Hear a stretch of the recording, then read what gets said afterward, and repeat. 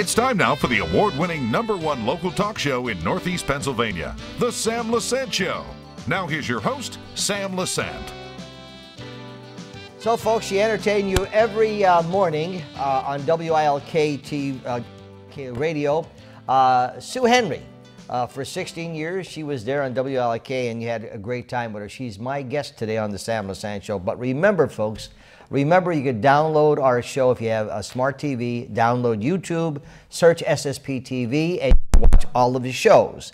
Now, you should have cable, but if you don't, if you have people who have satellite, have them do YouTube. And of course, our app, search SSP TV, and you can watch all of our shows. And when you go there, they're all local produced shows. Sue, nice to have you on the Sam Lesante Show. Thank you for having me, Sam. I appreciate it. You know, I would, when I would get the opportunity, because I've been on the way to work, always listen to you on radio, always respect you, as well as I respect, you know, all the other people that are in the media, because I know what it is to be a talk show host, okay? I'm still learning, okay? I'm trying. But a little bit about you, Sue. I mean, before we get into some of your thoughts, because you certainly heard a lot in 16 years, okay?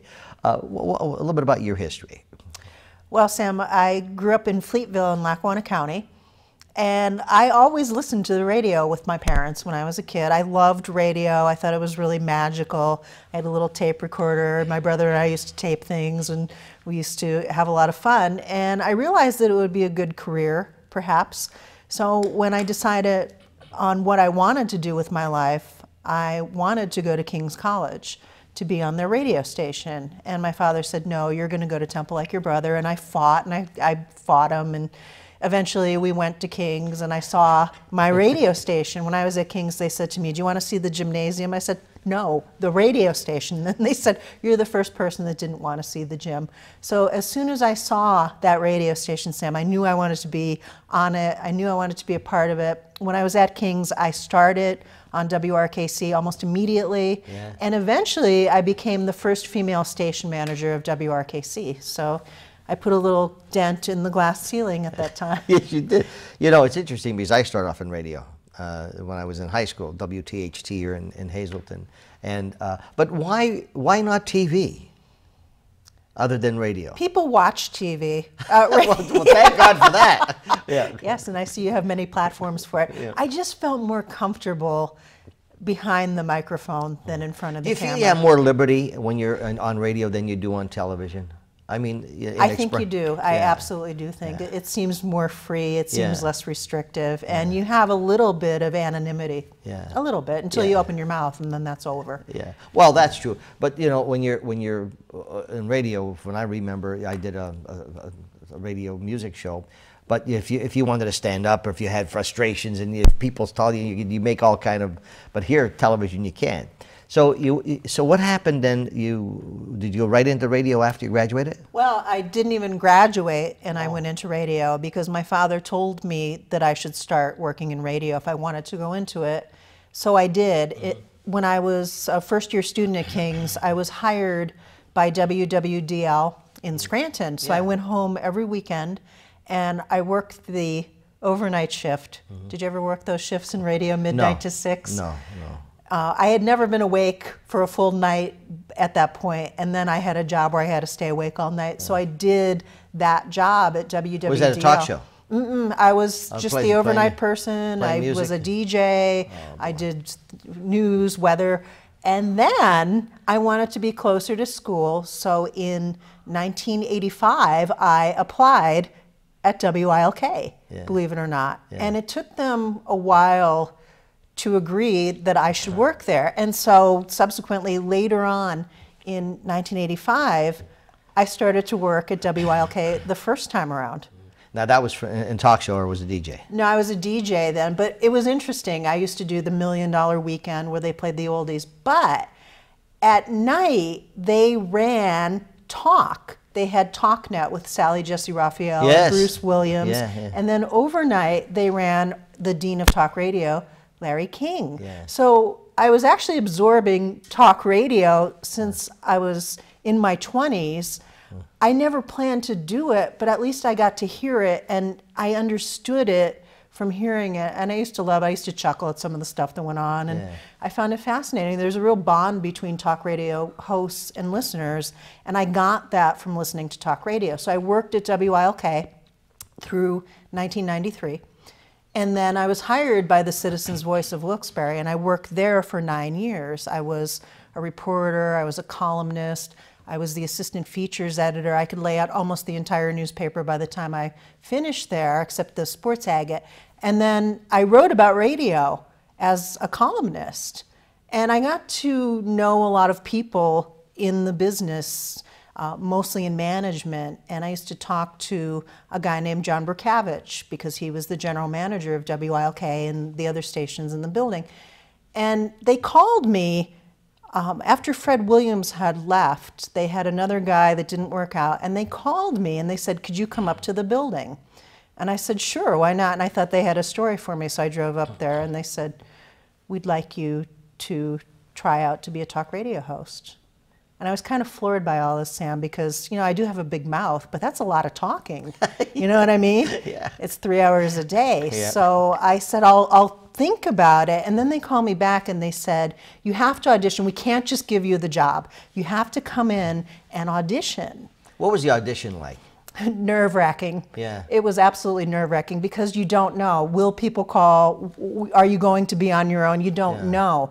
And it happened to be August 16th, the day that Elvis Presley had died many years earlier. So I had that as kind of a little bit of a topic. So you auditioned on air? I did. Oh, it wasn't like an audition before you went on air? No, they had a couple of people come in, and I guess we all tried out. Yeah. And John Burkavich held up a little sign in the window that said I was hired, which was pretty gratifying. And so I went home and I talked to my family about it. I had a union newspaper job, union, and this was talk radio, and my family said, you're going to get fired.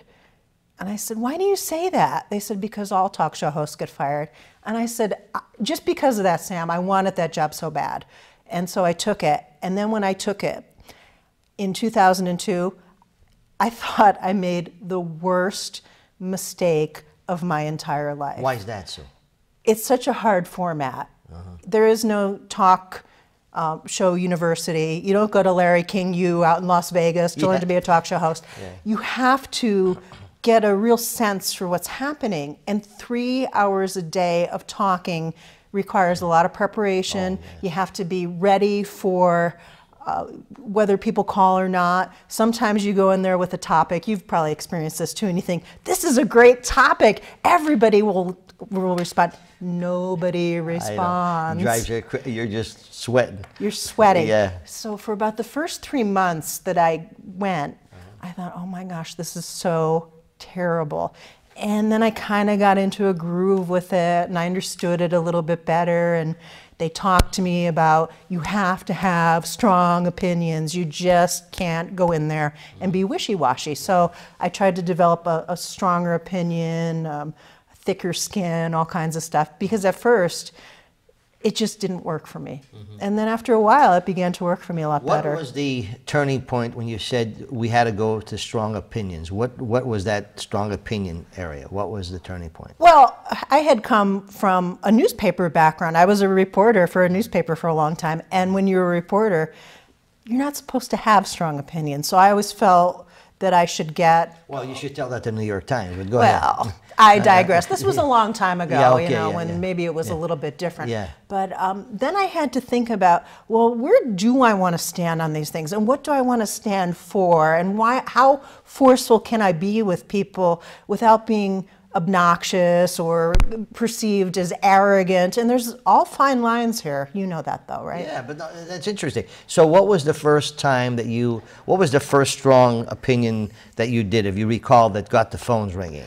I think when I started, Sam, I really stood up for George Bush. And he was perceived in the time as kind of just not the person you should stand up for, even where we live. You know, there are a lot of people who are hardcore Democrats. And George Bush, you know, in the aftermath of 9/11 and whatnot, I think that he was perceived poorly a lot by people, and I took a strong stance for him. I took stances for, you know, going into Iraq, and I took war support stance, and a lot of times people didn't like that because, you know, there was so much controversy about the weapons of mass destruction, and why are we in this war? Is this a war for oil only, and whatnot? So that was hard because a lot of people really dig in, and I think we're almost in the same environment today. You said something that we talked about before we did the show, and before I go to break, you said he was perceived. Now, when someone's perceived, it's because you read and hear things about that person. The point is, before you are, and that's why you see the heavy commercials around politics, okay? They're trying to brainwash you. So when you say perceived, okay, if I don't know you and then all of a sudden someone starts advertising and start talking about you, then I start getting a perception, all right? And I asked you before, and I want to talk a little bit about, did you see the movie Chappaquiddick? Okay. I did. All right, and folks, so I'm talking to Sue Henry, a lot of experience in the talk show business. Remember, when she's talking and she's giving an opinion, you start developing some things, and so you start getting perceptions. But are those perceptions really true? And what about the so-called fake news stuff that we have? People say, yeah, you say it's fake news because it's not what you like. No, it really is fake news. And if you watch the movie, or if you've seen the movie Chappaquiddick, you'll know what I'm talking about. I'll talk a little bit more about that when we come back up this break.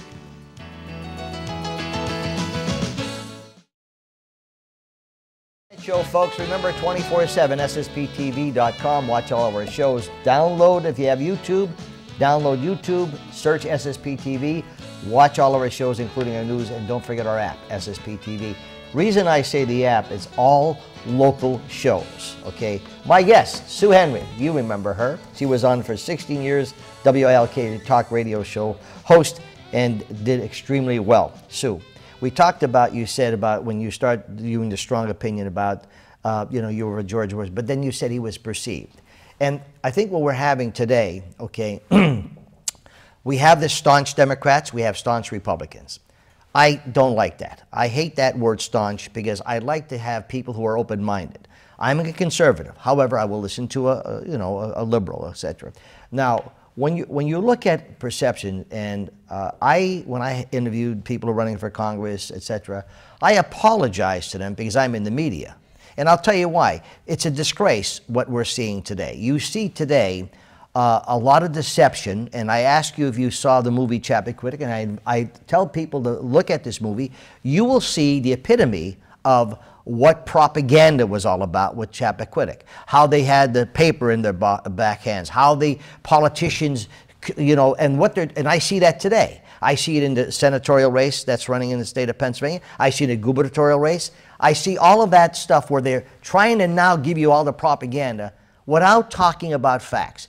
What's your opinion on that? Well, I think in the world that we live in, it's so overwhelming, Sam. I think there are so many sources of material that you can go to as an individual to read or watch or whatnot. But I do believe that there is a very strong agenda that's being driven.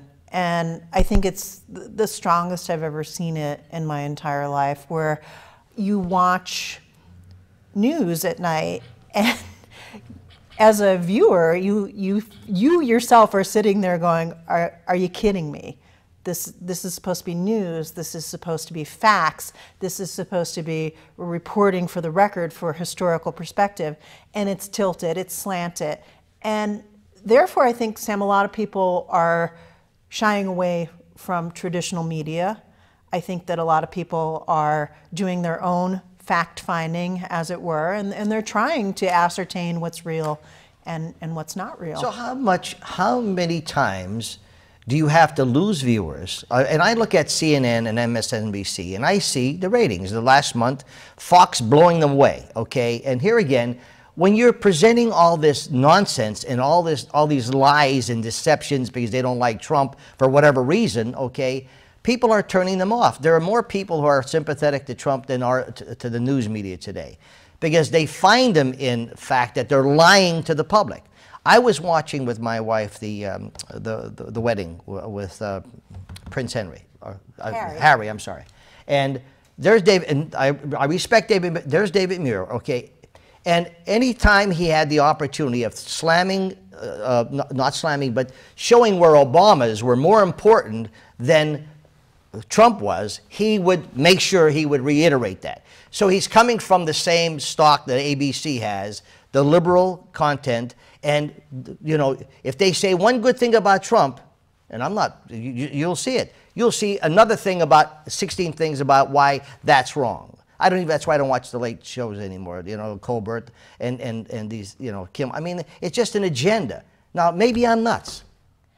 Well, I think that you're on board with a lot of other people, but I believe a lot of these shows are doing it at their own peril. When Johnny Carson was on television, he made fun of everybody. Exactly. He was a master exactly. of just playing it across the board. Right, exactly. But I believe even some of these entities are realizing that you cannot be antagonistic at all points. Isn't it true that even SNL is looking at some of the political humor that they're doing? Isn't it true that they may be reconsidering some of it? The people are not stupid, and they know what's going on. I believe the people know what's going on, and I think there Do is. you really? Yes, I think there's a simmering frustration. So you think that's why the propaganda starts now? When you see the, you know, when you see, you know, you said something that I tell our viewers. Do your homework. Just do your homework. You know, you talk about Senator Casey, and I'm not picking on Bob Casey. Is a nice person. It comes from a great family. Sucks as a U.S. senator, okay? And now I'm beginning to see. This is my opinion. I'm beginning to see the propaganda, okay, about minors. When he voted for, he supported Hillary. He wanted to put those minors out of business, okay? You see Wolf coming. But at down. least they'd have their health care. Oh, they'd have health care, exactly. But he wanted to destroy that. But so if you talk about pro-life, if you look at his record, what he did for Planned Parenthood. So I'm saying the propaganda starts, Sue, okay? And you don't mind if it's factual, okay? But I just see all of this stuff that's happening. Not that I want you to think the way I think, by no means. I was a debater at King's College, okay? I enjoyed it. Great school. Oh, it's the best, okay? Now, but we're blessed with a lot of good colleges in this area. We really are. But I'm saying as a talk show host, and you get these people calling because my mother changed. She switched to be a Republican when she was 87 years old, Sue. You know why? She read the Democrat platform. And if you read that platform, she said, how could I, in God's name, be a Catholic and be a Democrat in what they believe in? Okay, it was like unbelievable. Did you run across any, you did, stupid question. When you encountered those hot debates, how did you, when they call you, say, you're nuts, Sue, and you know, you... Well, if they call me and they say I'm nuts, Sam, they've already lost the debate. That is a terrible debating point. Yeah. And it just trying to degrade people and their character is absolutely the wrong way to debate. The way to win debates is with facts. Facts that speak for themselves. Facts that are presented in a logical manner. And once someone starts calling you crazy, then they've lost the debate. So it's just using logic and good information. Sue, I'm with you 100%. And when I said about checking Casey's record, they're facts. However, if I held this up and said to you, what color is this? You'd say it's white, okay? You ever talk to a wacko liberal?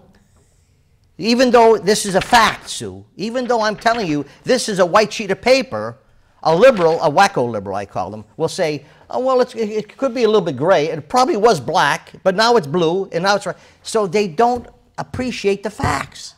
But again, that's self-revealing behavior.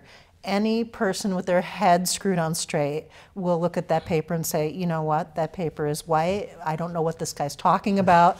But it's just, again, keeping perspective, not losing your temper, not losing your cool, and just debating issues on their merits using, may I say it again, facts? Yeah, well, the senior citizens I feel so sorry for, because they get fooled, and you know people are telling them how to vote, and you know they think they're stupid. It really is. Do you think radio is fading in the country? Absolutely not. Yeah. No, radio is with us in just like you have all the platforms where your show is seen. Radio has the same amount of platforms, and people do rely on it. And local radio is very important because Satellite radio does not tell you there's going to be a snowstorm, and it doesn't tell you that there's problems on 81. Local radio is still very important to people. Yeah, well, you know, we've been very fortunate because when I say people to download our app, if you see all the local shows, it's like talking to you, getting information out. Okay, folks, I'm talking to Sue Henry. I love this show because I'm able to talk to a talk show host. She was with WILK for 16 years. We'll be back right after this.